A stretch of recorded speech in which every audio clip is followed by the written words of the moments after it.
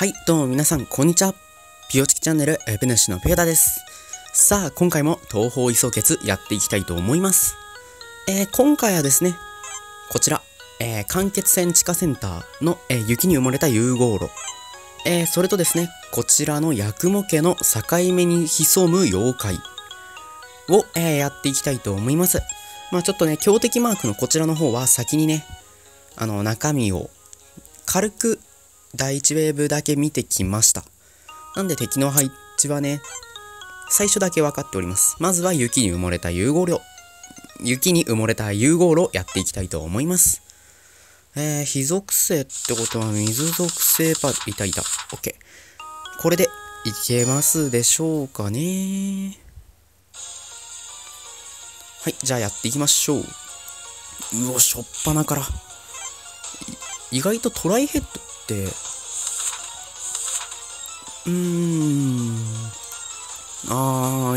いましたかね。 CT 現象防御。ほう、 CT 現象防御はやめてもらいたいです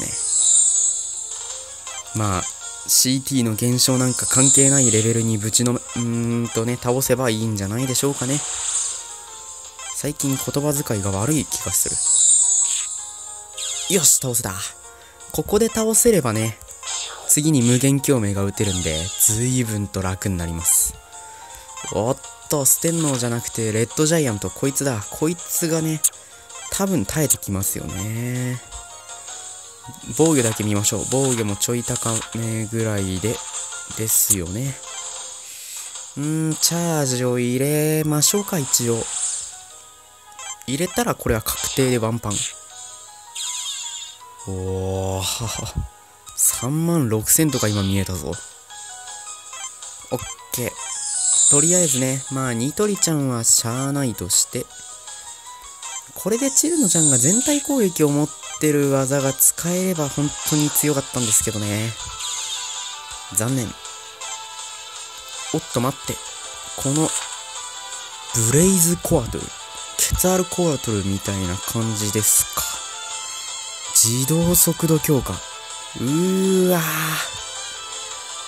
ー、うちのところにもいるわデジャブだわ。自動速度強化。おお、マジか。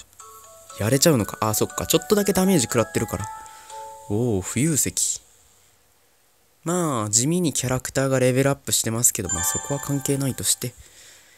よかった。意外と苦もなく勝ってましたね。まだあるのかよ。地下センター最下層。そっかー。挑みましょうか。何も対策してないな。ちょっとパーティーだけ見ます。これはまずい気がするな。火属性水でしょ。でもまあ水にそんなに強いキャラクターがいないんで、補助系のやつ。補助系。純子ちゃん全体的に強いんで入れておきましょうか。で、他に、補助。これですね。大きなさん。で、あとは、まあ、何が来てもやれるやつは多分ヘカーティアさんですよね。こんなパーティーで挑んでみましょう。随分適当に組み直しましたね。では、行きましょう。さあ、どういう敵が出てくるか。はい、ということで、フランちゃんと、あとは、名前。そうだ、サニーミルクさん。とりあえず先に狙うべきは、まだ動いてないサニーさんを先にやるべきですね、これは。まあ、CT カットあるんで、まあ、なんとかなりそうですけど。今の攻撃がなぁ。ニトリじゃなくて、現月無月コンビのどっちかだったらすんごいありがたいんですけど、改めて体力、17,000。なるほど。ブランミラージュ、無限共鳴。優秀。モコウさんとオリンちゃんですね。オリンちゃんのこの猫バージョンね、最初見たとき、なんかもう本当に、ごめんなさいとしか言いようがないんですけど、雑魚キャラと同じかと、最初にね、一番最初に初見で見たときは思っちゃいましたね。とりあえずチャージ。ついでに障壁も貼っておきますか。で、その状態で無限共鳴。ワンパン。で、クラウンピースとリリーホワイトですか。ほほう、今更ですけど、威力52っていうそんな波数、なかなか見ないよな。とりあえず、よし、攻撃をしていきましょう。うわ、意外と効かない。さて、まあ、これくらいなら勝てると思いたいけどな。うわ、攻撃と速度が下がってる。今更ですけど、ここのパーティーのキャラクター、あれなんですよね。能力減少されたら、それをね、なんとかする方法を誰も持ってない。完全なる脳筋パーティー。なるほど。普通にこう攻撃すればいけますよね。で、次が、リカさんでいいのかな？デビルアイでのやつですね。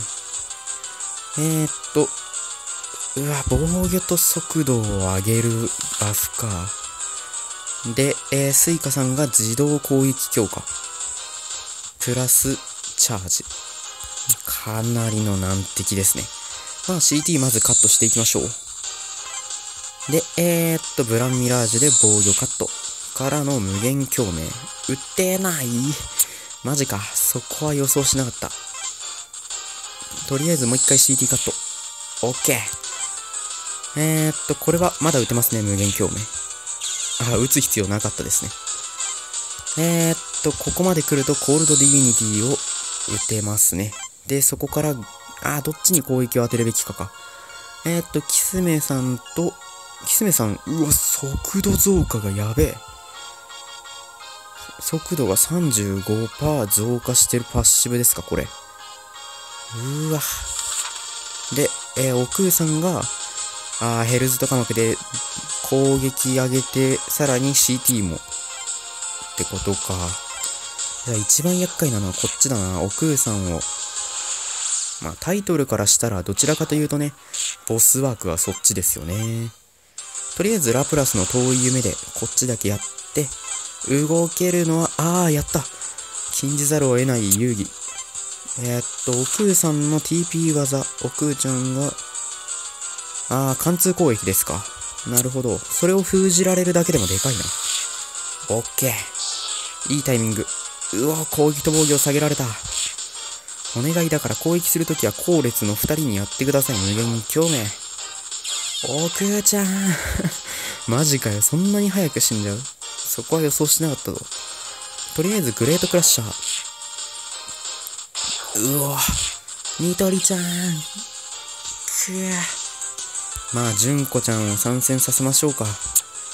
現月無月コンビはね、コンビでいる方がね、ダメージが上がるんで、そこんところはね、配慮したいですよね。セブンスムーンからの、まあ、遊戯王。オッケー。これで、勝ちです。よし、勝った。まあ、新しいアイテムは最近あんまり取れなくなりましたよね。てかもう、あれなんですかね。もうエクストラに来ちゃったんで、そんなに新しいアイテムとか、嘘だろ？なんで直売店が敵として出てるんだよ。マジか。なんで最下層クリアしたその下に直売店があるんですか？おかしくない？マジかよ。今回こっちやろうと思ってたのに、境目に住む妖怪。なんかこっちの方が良さそうな気がしてくるな。やりましょう。ウェーブが4、敵が12。じゃあ毎回3体ずつ。厄介だな。とりあえず直売店を潰し、まあ言葉を控えるとそんな感じです。微妙に大人っぽくなったな。サニーさん。サンバースト。うわー、攻撃も上げてきますし。で、ネタマシさんは、パルシーさんは、とりあえず、即倒すのがいいってことですね。パーフェクトフリーズ。で、プラスの遠い夢。さっきよりもあれが減った分、全体的な強さが上がってそうですよね。無限共鳴。マジ？キスメさんマジですかそれは。それはちょっと予想しなかった。TP カット、ポロロッカ。うわ、やられないんだ。くっそ、これ撃たれる前にやりたかったな。障壁、攻撃。まあ、アイシクルフォールで行きましょう。耐えますか？休んで。これは HP522。殴れますか？よし、これでいきますね。なんとか SP はね、やめておきたいんで。こいつ、初見のキャラクターですね。まあ、大抵なんか初見っぽいのが東方キャラ多いですけど。フトちゃんと、リグルと、ユキ？マリサかと思った見た目が。秘宝クラブの人かな？にわかなんでね、ちょっと、怒らせちゃったらすみませんけども、そんなイメージでした。ドット絵だと完全になんか、ゆきさんとね、ふとちゃんの振り方がね、なんか似てるんですよね。火を横にブオンと振ってる感じ。なんかそっくり。めっちゃくちゃ仲良さそう。うわぁ、微妙に耐えてんな。てか、幻月ちゃんをね、撃つときに、チャージを入れて撃ちたいんですけど、大抵ね、なんか、チャージを撃つ必要がないくらいのレベルまで敵の体力が減ってるんですよね。ふとちゃんが動いた。CT カット入りか。とりあえず休ませて、殴らせて、OK。大抵なんか、殴って次のウェーブに進むな。で、とりあえず見ましょう。小石ちゃんがこっちに来んだ。で、オレンジさんとマリサ。こっちはマリサですね。よく見ると違うわ、全く。で、パーフェクトフリーズ。CT カット、ラプラスの遠い夢。からの、無限共鳴が使えない。ブランミラージュで防御減少。で、こっちは休んでもらいましょう。次動くのは、ニトリさんか。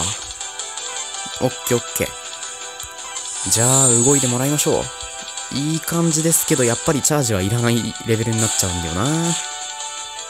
いい感じですけどね。アイシクル4。こっちを動かして、やっぱりチャージはいらないんだよな、3立て。オッケーですね。で、これがラストの敵。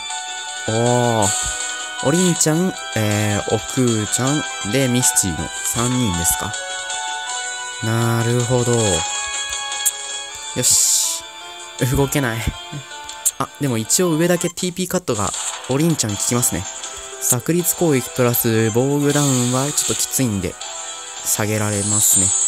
これだけでも随分変わりますからね。うわ、きつ。でもダメージをもらうのは無限共鳴としては OK。なんか最近、敵キャラの中に、特に東方のキャラクターの中に、TP をね、回復させてくるキャラクターが多いですよね。結構それが厄介なんですよ。CT カットを入れて、うわ、早い。あとなんか、エフェクトがすごい雑になってた。初めて見るエフェクトでしたけどね。でも、ここまでね、幻月ちゃんの HP を減らしちゃったのは盲点じゃないですかね。とりあえず障壁を張って、チャージを入れて、無限共鳴。はっはっはっは。やっぱ体力を減った時のね、無限共鳴は最強レベルですね。強い。ゴールドエッグが合計30個。今更ですけど、ずっとルナティックでやってますよね。ようやくクリアです。よかったよかった。まあちょっと最初に言ってた、こちらの方ね、八雲家の境目に住む妖怪クリアできてませんけど、今回はここまでといたします。ここまでのご視聴ありがとうございました。次回はね、確実にやりたいと思います。では、じゃあね。